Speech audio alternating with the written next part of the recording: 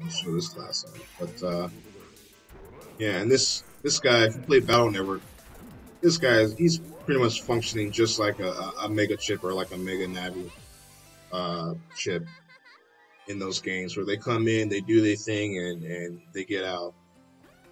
And that's pretty much what that guy just did. And that guy in particular is he's actually going to be a secret boss in this game. He's like an end game, a post game enemy that you have to defeat.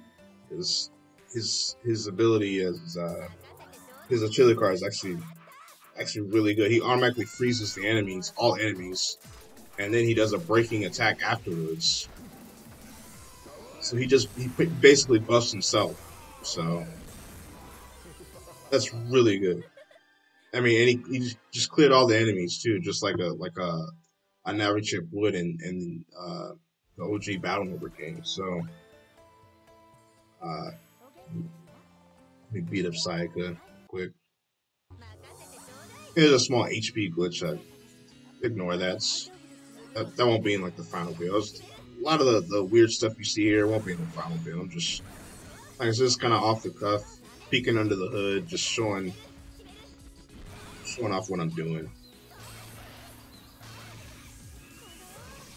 Yeah, this class here is all about speed and swords, and yeah, she's already done. But yeah, this class is a super strong overdrive, and it's all about just locking the enemy in place with really powerful sword attacks and just overwhelming them. Just you have a lot of speed. You just do your thing. Anything that's a sword is powered up. So even though the guy you just saw, he Hellfrost is his name. Even though he is like a Navi chip, an assist chip, or a assist card, he uses a sword. He's actually classified as a sword armament. So he actually gets buffed by all of these here. This one here, this allows her when Zola's in the Zogan class. This class here, this allows you to for the #1 slot to attack twice. So whatever is here, this will be used twice. That's why sometimes you see Hellfrost, the guy with the sword, he'll attack twice, and sometimes he'll attack once. Well, that's because I got it. I got him in the first slot, and because he's a sword, he's technically classified as a sword, and he's in the first slot. He's used twice, so that's what this one represents. And this here, for the second one, the second slot, artillery slot, any sword attack you use automatically freezes the opponent that you hit with the sword, and so that's really strong. And then this one here, the third one, just doubles any sword ability that you use in the third slot. So, and you'll see like a little blue lightning streak from the sword. Might be able to. I'll use it now. You see that like that blue lightning? It did double damage because it's in the third slot that I used, and that one froze the enemy. And yeah, this one, if this attack doesn't kill him, oh never mind, it's gonna die too, huh? Yeah. But, yeah, I mean, you guys saw how that functions. So the thing here is, it's not just, the game doesn't just mindlessly pick abilities that are available. The whole point is to get you to think, do I want to use this first, second, or third slot move? And if I do I want to save them, use them right away, or save them for later? That's basically it. The whole point is to get the player thinking, use their brain a little bit, so it's not just mindlessly spamming attacks. And actually, I think this is a really good time to actually explain a little bit more about the artillery system, how this works. Let me pull up.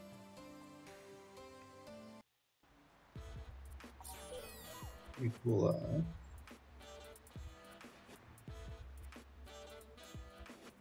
my artillery sheet.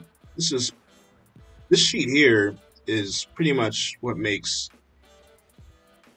the whole artillery menu system possible.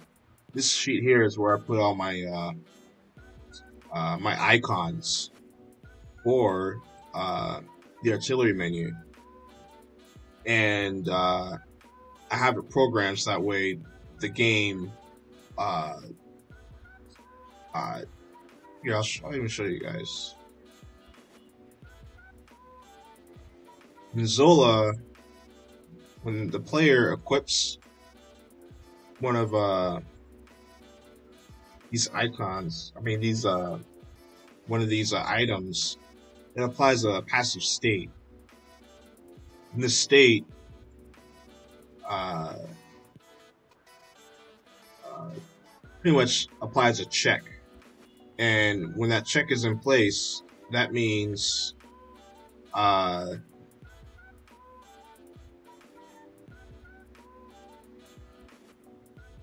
she can use any one of these. They pretty much get put on the Rolodex to be used in the battle system. I mean, yeah, in the battles.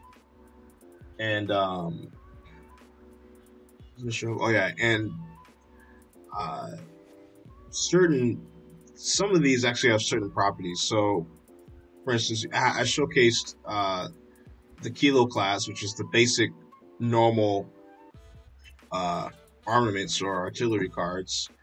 Then the green ones you see here are actually the Mega class. And then this is even though this is purple, this is technically a Mega class. These are summons essentially. I don't have any Giga class yet because I haven't implemented any yet, but they will be down here. And well, actually, I do have ones. They're right here. But let me actually explain what these are. These white ones are. These white ones are kind of unique. They're clear attribute armors. Basically, if you play Mega Man Battle Network, they're essentially star code in folders.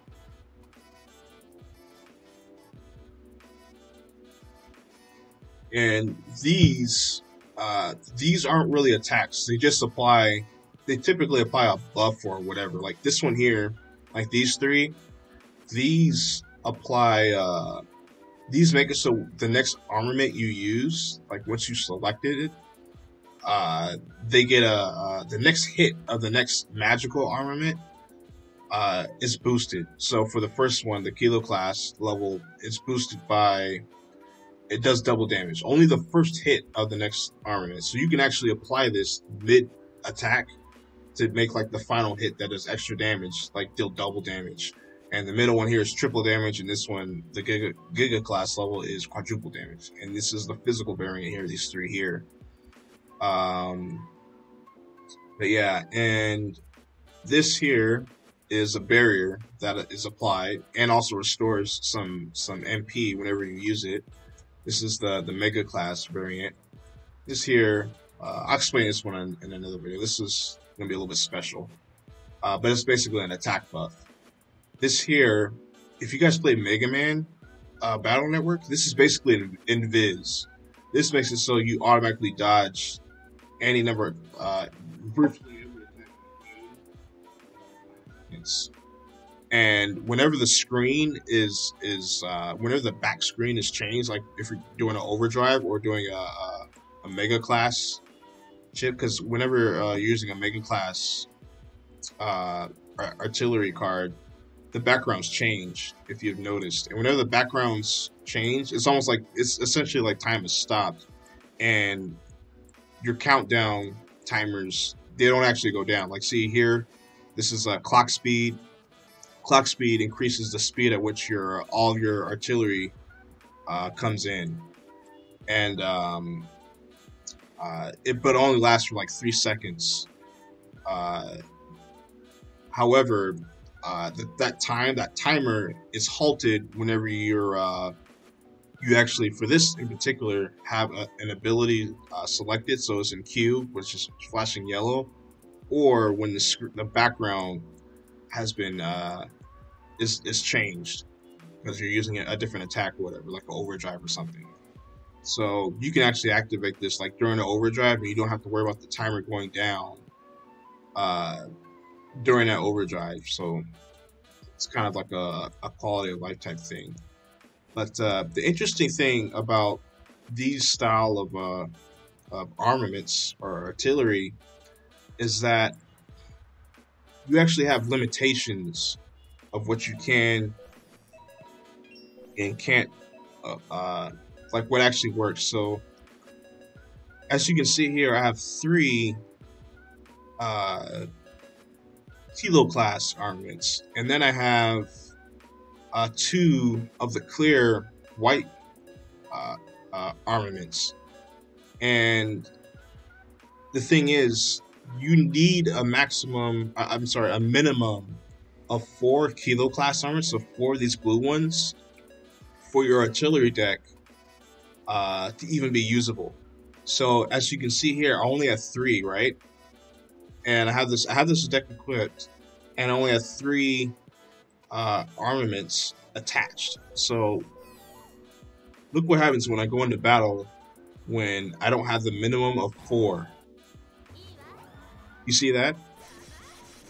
Everything here is locked off because I can't use that artillery deck because it's not properly set up. And I'm gonna try to implement something in the UI to showcase that, oh, you can't. This artillery deck isn't usable because you're missing the minimum of 4 kilo class armaments. Even though I technically have 5. These don't count because these are just basically buffs, whereas these are attacks. I put this in so that way you can't just cheese the game and just put like the most powerful stuff in, and just just go to town. Like you just put like 1 giga class armor and like one or 2 buffs, and then just cheese the game. You can't do that. So instead, you have to have 4 minimum kilo class armaments equipped, and you don't even have to have all the slots equipped. Like you can't have an empty slot here. So I'll even showcase it. I'll just equip this, and I'll unequip this just to show that even though I have these 4 equipped, I met the minimum requirement for this artillery deck, so it is usable even though this slot is empty. So I'll just showcase it now. And you see how they're available now. So yeah, that's how that works.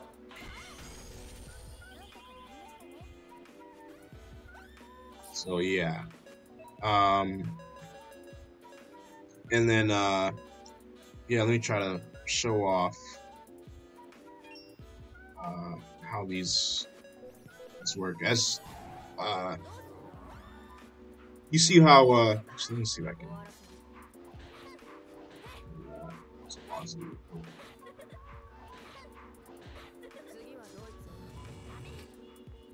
but you see how I have 2 white armaments or artillery cards, and then 1 regular.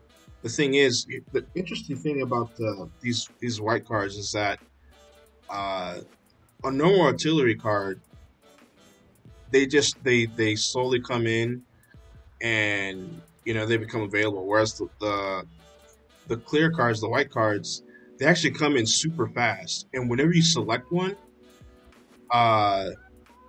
there's always a full slot right behind it. So you select this, every single time there's always going to be a regular, either a mega kilo or a giga class artillery ready to be selected immediately afterwards. So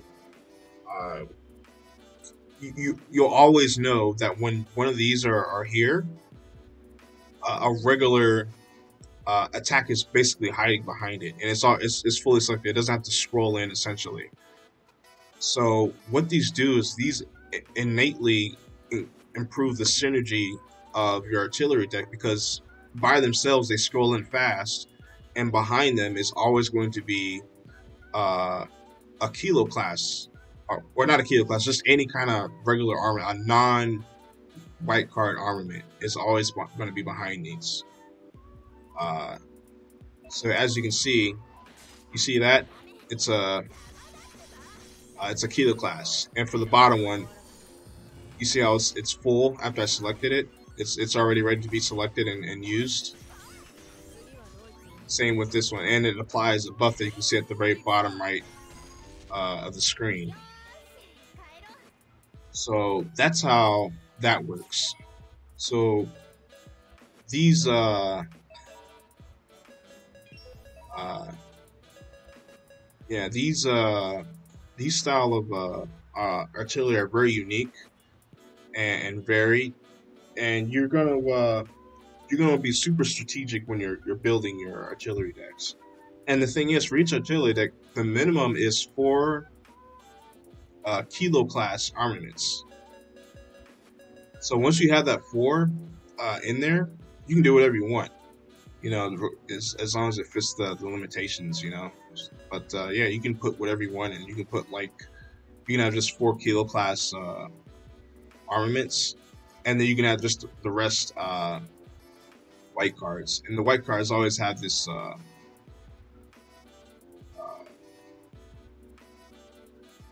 this little black circle symbol, so you will always be able to distinguish what they are with these little circles here. So yeah, that's pretty much that's it for now. I mean, so let me see if I can